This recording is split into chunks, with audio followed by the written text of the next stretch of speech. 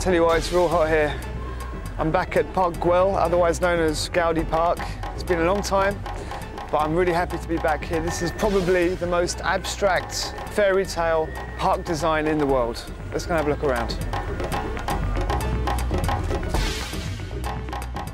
Parc Guell sprawls down a hillside in Barcelona. It's unlike anywhere else I've ever been.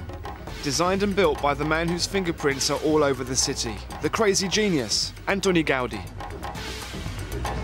It's Gaudi at his most psychedelic.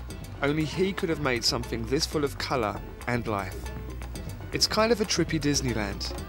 Somehow it manages to be mad and peaceful at the same time.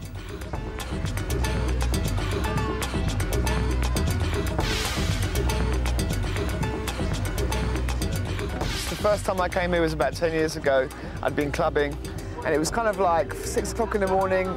We came up the top of the hill, found the park, jumped over the fence, and we found this fantastic spot. Perfect view over the sea, perfect sunrise. It was incredible.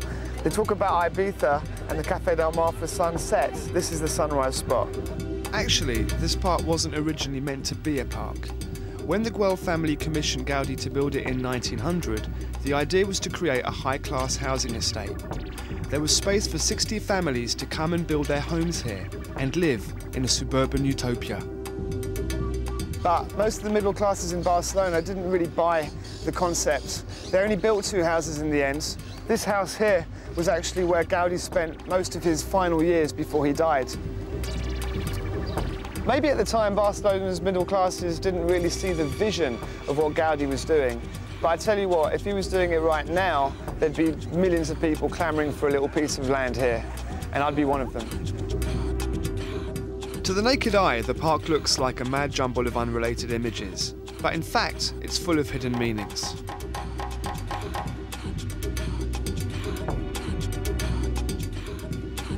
Gaudi had 2 great passions, God and his country, Catalonia. If you look closely, there are signs of his Catholic faith and all the cultures that were part of Catalonia's past, Roman, Moorish and Gothic. Add a load of magical symbols and wild colours and you've got an architectural version of free jazz.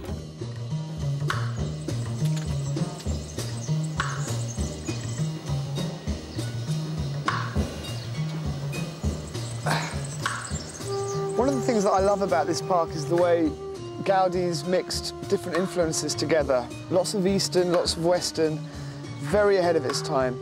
A little bit like one of my real true jazz favourites, Sun Ra, a great musician who fused lots of different styles together.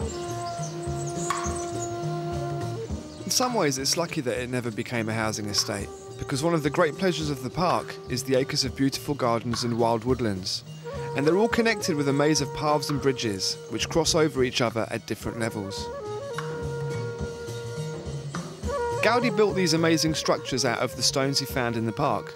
It's like a forest of petrified palm trees, or a kind of organic cathedral that's just grown out of the ground.